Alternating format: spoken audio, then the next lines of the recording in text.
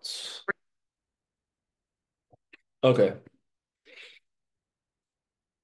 So today I'm going to be talking about this idea of mentors, mentors and mentorships, and spotting the correct mentors and finding the right mentors and sources of information. Now, this is taken from Max Weber's Sociology of Religion. And this was a very pivotal understanding for me a few years ago, and I use it all the time when I'm looking at who is giving me access to information or what are they trying to give me access to. And this really helps as a framework for understanding of whether or not to trust that or um, should I listen to that and everything. So let me go over this. You have, okay, so on the left we have salvation, right? We have otherworldly salvation and innerworldly salvation. Otherworldly salvation would be outside of yourself, and then innerworldly salvation will be something that's inside of yourself. And then we have access. Over here, we have to monopolize access, and then we have this idea to expand access. Now, in these quadrants, right, we have the teacher of ethics. The teacher of ethics seeks to expand inner worldly access to salvation. Um, all right. On the bottom right, we have the prophets. The prophets seeks to expand otherworldly salvation. On the left over here, the left bottom quadrant, we have the priest who seeks to monopolize otherworldly salvation. And on the top, we have a magician who seeks to monopolize inner-worldly salvation. So inner-worldly salvation, we have magical control of divine will, and otherworldly salvation, revelation of a new divine doctrine. Monopolize divine control for a fee, and then to expand is divine revelation for free. So oh, let's go into the definitions real quick. So, teacher of ethics, right? The authority of the teacher of ethics is traditional, kind of has this ancient wisdom. The authority of the prophet is charismatic, personal revelation. The priest, the authority of the priest is bureaucratic, hierarchical office. And then the authority of the magician is also charismatic, personal revelation. Now, I generally am always looking to find in my sources of information the teachers of ethics. The teacher of ethics generally is someone who has sort of finished the game. They have no skin in the game. They are kind of more of like a coach of the game.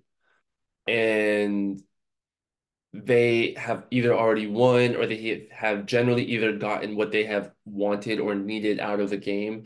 And so they kind of just give information, they just share information or knowledge um, for no really reason other than to just give back or share information or knowledge or wisdom.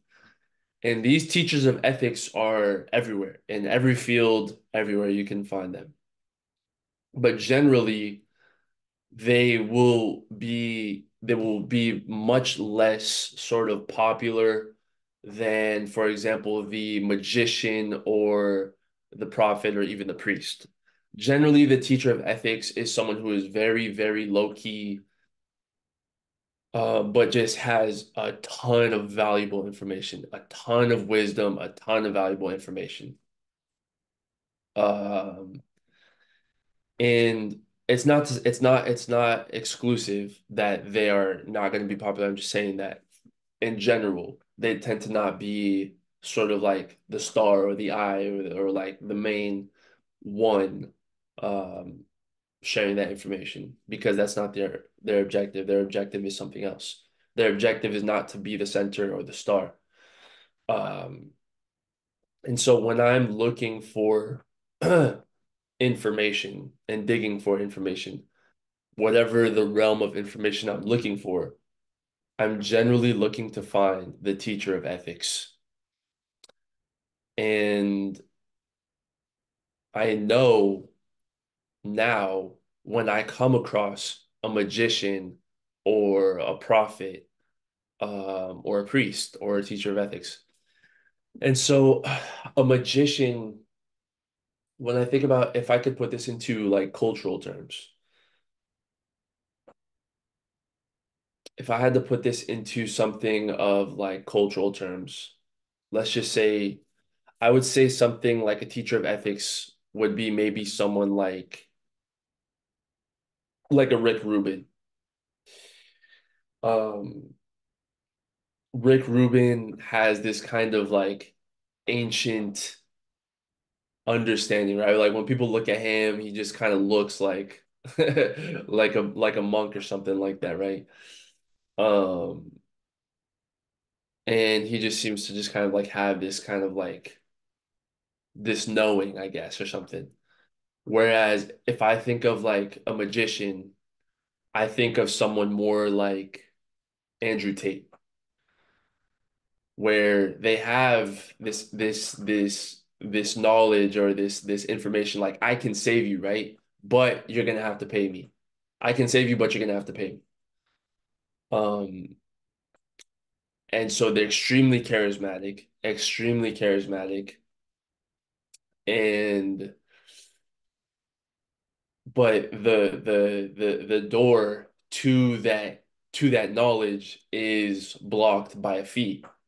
So in the case of Andrew Tate, right, he has like Hustlers University or the War Room, everything like that. And everything he did at the time was to funnel into that uh place, into that, whatever. Like and when I think of a prophet in cultural terms, I'll say someone like XXX Tentacion. That was something I really like. Um, but who obviously was extremely charismatic and was had this very kind of what had this very like prophetic essence to about himself. And a lot of times how much he would share information and everything like that to help his listeners and everything. He would, you know what I mean? Like if oh yeah, that's just one example. And then in another cultural sense, if I were to say like a priest, I don't know why, but for me it comes to mind someone like Kanye West. Um, someone like Kanye West, who basically kind of like not arbitrages, but at the time kind of like arbitraged this relationship to God through something like Yeezy, right? Or through himself or something like that. And this only this is very peculiar in the sense of like when we're talking about salvation or something like that, but people you have to understand that people are always trying to sell you something. People are always going to try and sell you uh I think the most potent drugs that people sell are things like happiness, validation, purpose, vision, love, attention, salvation, uh, fulfillment, freedom. These are some of the biggest drugs that people will try to sell you. And I'm always filtering who's selling me, whether they are a magician, a priest, a prophet, or a teacher of ethics, right? because that filter helps me gauge their own self-interest in sharing that information with me. And that knowledge helps me navigate, okay, how should I approach what they're offering to me, what the information they're sharing with me is. Um, right. So if someone's trying, so for example, if someone is coming up to you and selling you a dream of like, okay, escaping the matrix or whatever, or buying back your freedom, or uh, making X dollars amount a month with this solution or whatever, and then they come back and then they charge you a fee for that. Well, we know that this is a magician. This is a magician. Someone is selling you something at a fee, which is not wrong, but that's the role that they're playing. If someone comes to you and they're saying, they're sharing information with you, they have sources that they could, monetize off of, or do something, and they're still in the game, but they're just sharing information openly with you, and they're not asking for anything in return or something like that. Well, we might know that this might be someone of a prophet, of a prophet. Could be a teacher of ethics or a prophet. Um, and then a priest. Priest is I don't really come across priests too often. Priest would be someone more, I would say, like middle management, I would say, who who I guess would maybe be like a sales rep or something like that, right? Like a sales rep would be more acting like a priest, in that you want this, and they can help you get that through having a call or a connection with this company or this person, right? So someone like, it would be if we think about like Grant Cardone, his sales development reps who are pushing his Cardone program would be priests. And then Cardone would be more of like a magician, right? But the thing is, sometimes people can fluctuate in their roles. So if we think of someone like Grant Cardone, he has a sales development reps who act as a priest. And then Grant Cardone acts as a magician. But then in Grant Cardone's content, in his content, he acts more of like a prophet. And in his maybe his own family or something like that, or to his children or something like that, he might be more of a teacher of ethics. And so that's a very real example of how fluid these roles are. Right. So when you're watching Grant Cardone content, when you're seeing it pop up on your feed or clips or YouTube, whatever, you're getting the profit version of Grant Cardone. Now, all of a sudden, though, maybe he hits you with that call to action or something like that, where then he transitioned into more of a magician, where he says, like, okay, I can help you with that, but go download this or go do this or do whatever.